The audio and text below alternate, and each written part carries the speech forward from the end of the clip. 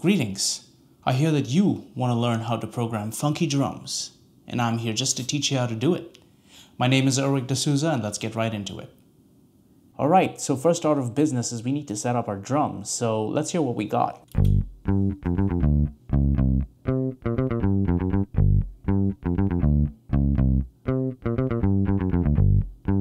Okay, that sounds really cool. So here's what we're gonna do. We're gonna create a region, and first we're gonna check out what our snare and our kick drum sound like. That ain't it. Okay. So we're gonna zoom in. We're not gonna use a MIDI controller, just as usual. That's just my style. All right, so, and we're gonna loop this.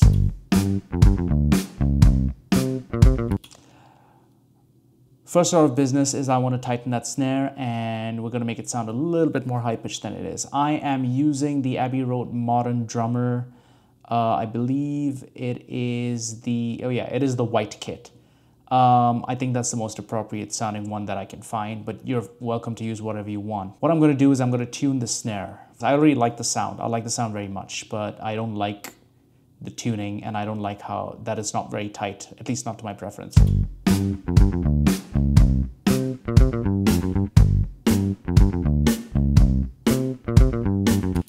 Nice and high pitched, and the next thing we're going to do is we're going to reduce the decay time of this snare. So we're going to reduce the hold first.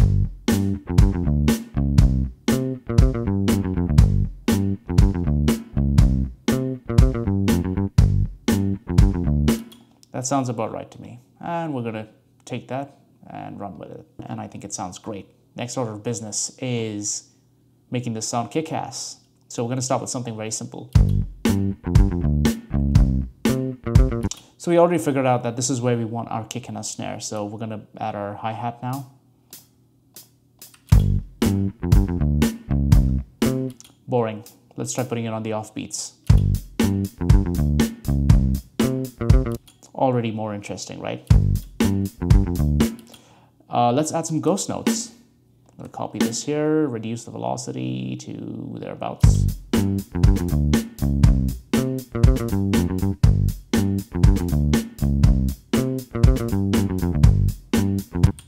We're going to add one more over here, reduce the velocity.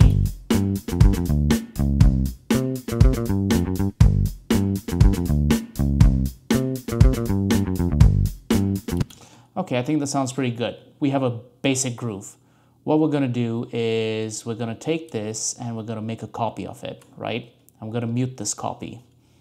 And now we're going to iterate on this. We're going to make new versions of this, and we're going to see what we can come up with. Maybe let's think of a chorus version of this, right?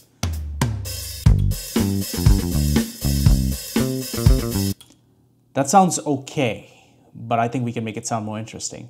We need to close that hi-hat. So to close the hi-hat, we're going to use this note over here. So select all of them and do that.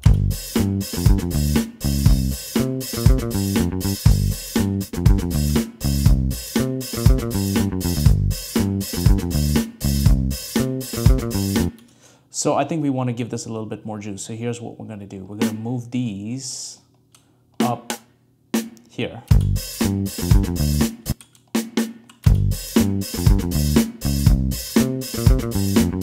This is a chorus variant, right? So we're gonna duplicate this over here and again remove the loop. Now we have a verse and a chorus, and now let's come up with something more interesting. As a former drummer, I think it's a very good idea to follow the bass. When you follow the bass, if you have something really groovy and inspirational like the bass, then it's a good idea to use your drums to follow the bass. The opposite of this is also true. If you have really good drum groove, you might want to follow the drum groove with your bass. In this case, we're going to follow the bass. So this is what it's going to sound like.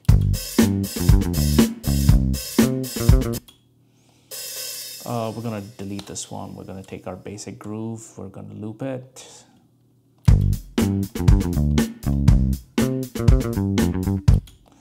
I'm going to reduce this loop, and I'm going to make it into a longer loop. So that repeats twice. But here's what we can do now.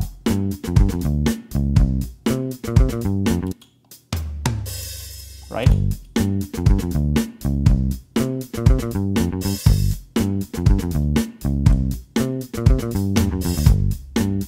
So it's very important to close this with that, you know?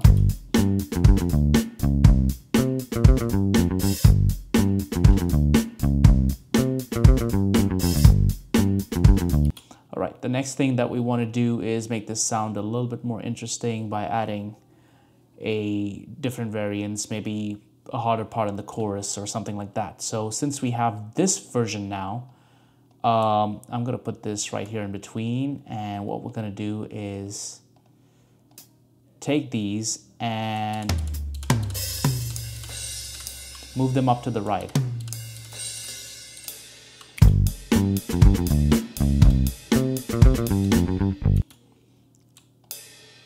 What we want to do is we want to duplicate these to mechanical. When you're doing shorter, like 16th notes of this, for example, what you want to be doing is having every alternate hit be either louder or softer, and that depends strictly on the groove. So let's try both. I already like that. We could try the opposite. That's not bad, but I think this is a little stronger. Let's go full. I have an idea. I'm going to duplicate this, and for this one, the highlighted ones are going to be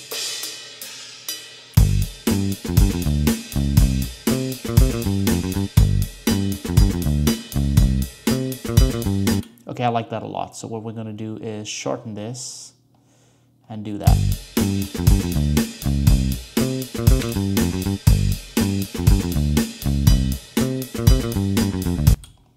Yep, I like that very much. And these can be louder as well. And we're going to listen to what that sounds like.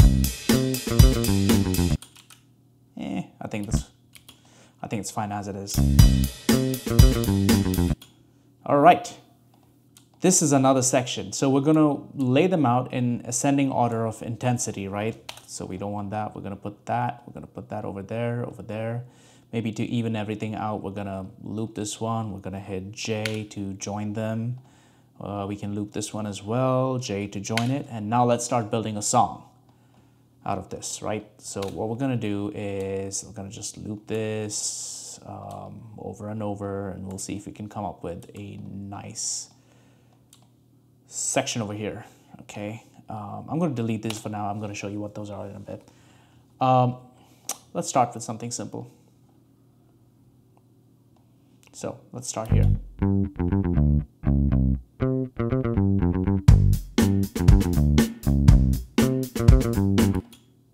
Maybe loop it twice.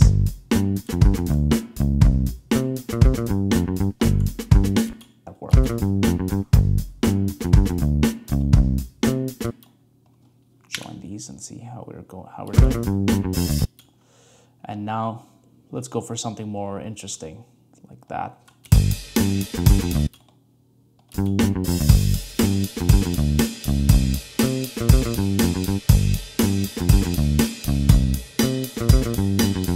Maybe instead of this, we could do that. Actually, maybe, why not that? So this is what it's going to sound like.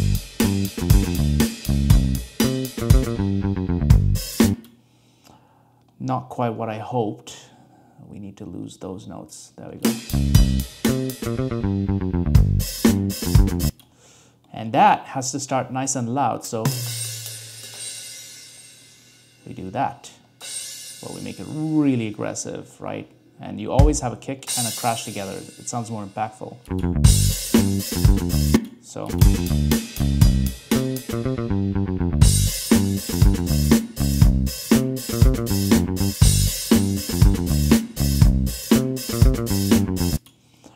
Just like that, we're creating a song in real time really quickly just with using one bass groove, and I would say probably two.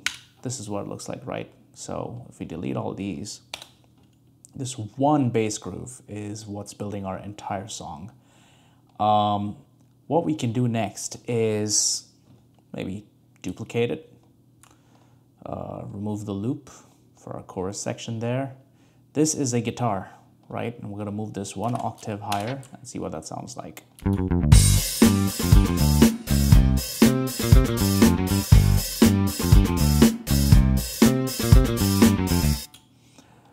This is a chorus, right? So we want to repeat that twice. And what we could do is duplicate this, remove that loop, do that, shorten it, select all the notes, and move it 1 octave higher. Duplicate that, join it again, or maybe instead of doing that, since we want it to be like Lego, that's what we're gonna do. And what we wanna do is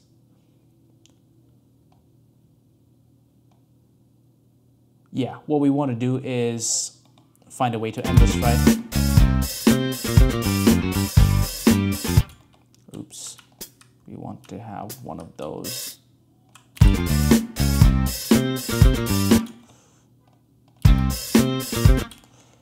All right, let's go out with a bang, right? Select every alternate snare note. Excuse me. I seem to be forgetting my shortcuts. Reduce the velocity. Para, para, para, para. There we go. And then hit A for automation. And what we're going to do is select these and do a sort of that number to it. We don't want those affected, so we're gonna do that and that. Looks like we just lost a note there, but that's fine. What we're gonna do with that extra note is do that, full, go out, maximum velocity. That's swing, my bad. Maximum velocity. And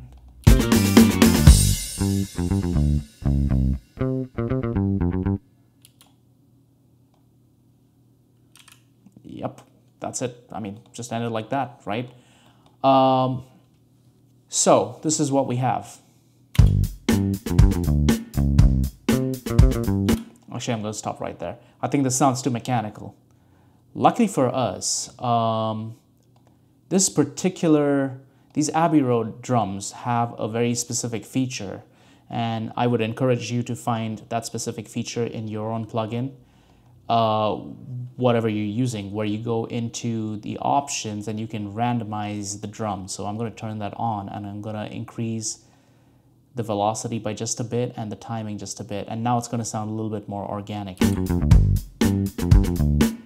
I'm going to show what I mean by just turning these up a lot.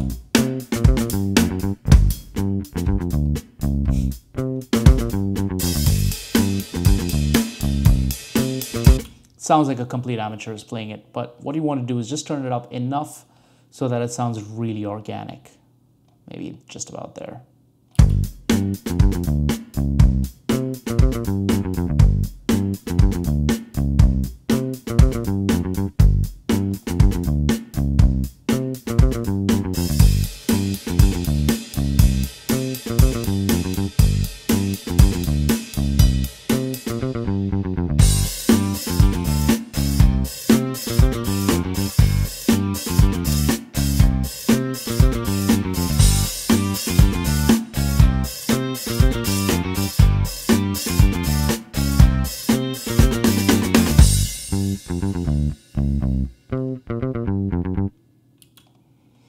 Join these, extend this, let it just legato it like that.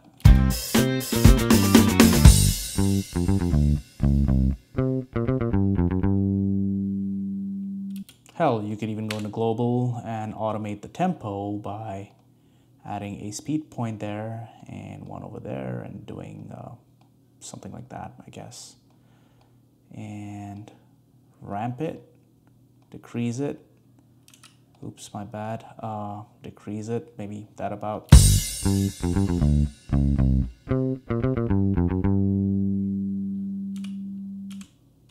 Bam. That's it. We have a groove. We have a whole song. Let's check it out.